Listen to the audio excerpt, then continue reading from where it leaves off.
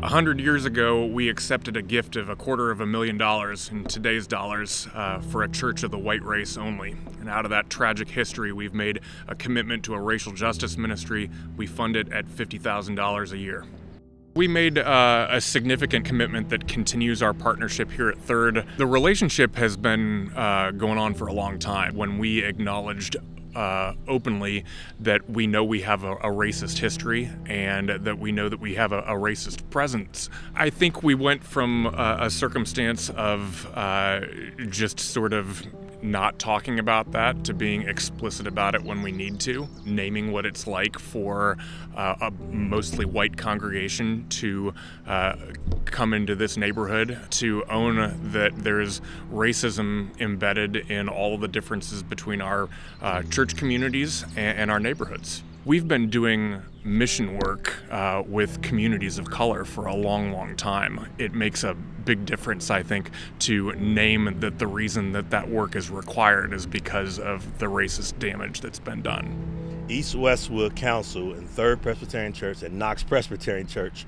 that partnership has given East Westwood recreation for over 25 years.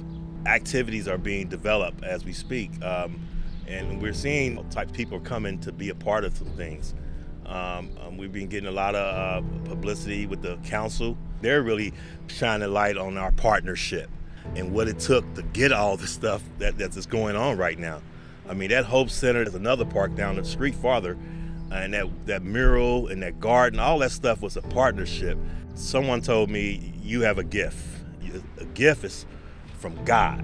And that made me change. It made me go investigate and look into my purpose. It made me look into my purpose. It made me open the Bible. And that's everybody's moment. What made you open the Bible? Because that's where it starts. That's where relationships start. That's when you start getting your identity. That's when you start learning about you. Hearing those words, it gave me hope. And that's why the Hope Resource Center is called Hope Resource Center. And God gave us partners. He knew I couldn't do it alone. He gave us partners and identified those partners. Those partners came, and we ended up in this church. And more partners came. We had to demonstrate love. We had to demonstrate love big time and togetherness. And that's how it's going to work. And that's how what we're sitting on now has been working. Togetherness and love.